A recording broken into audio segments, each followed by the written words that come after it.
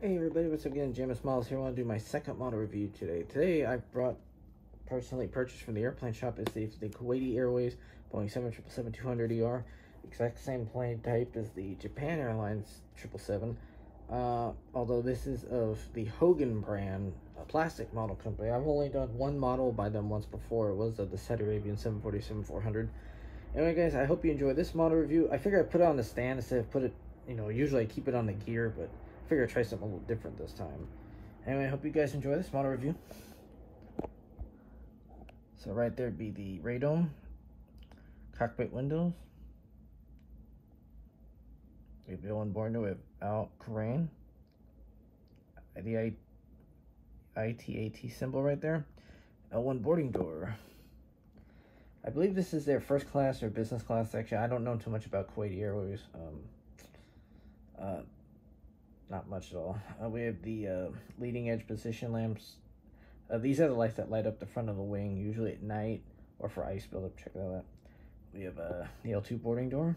I believe that says Kuwait Airways in Arabic. We have the inboard landing light.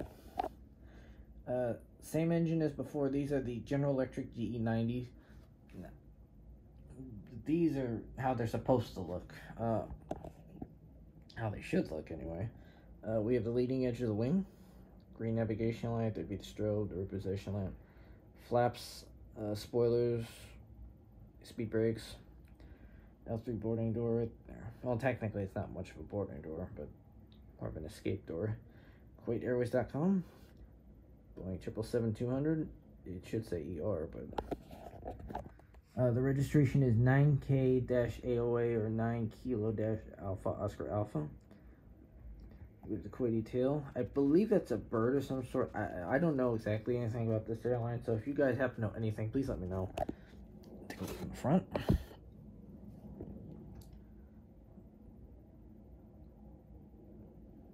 Front cockpit windows.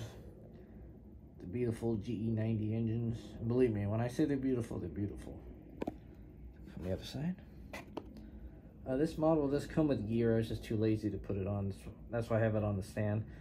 We have the front bulk bin door for cargo coming across. We have the green navigation light on this side. Rear bulk bin and cargo compartment. That would be the small doors for cargo, not cargo, baggage. Big ones for rear cargo. Same on the tail. Kuwait Airways.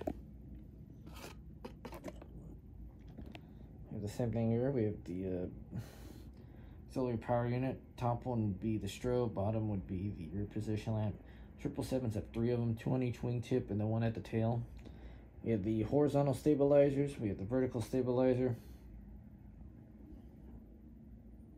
I know it's just a design cal for the APU, but hey, not bad.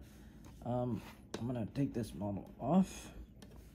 Stand, see if I can do it with one hand. Hold on.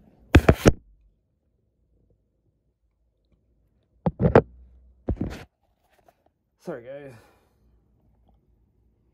It's the bottom. The APU doors would normally be there. There's the baggage door, cargo door.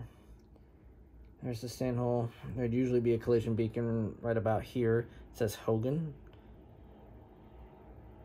More front landing gear door. Like I said, I was too lazy to put the gear on. Set the gear down. This is the stand.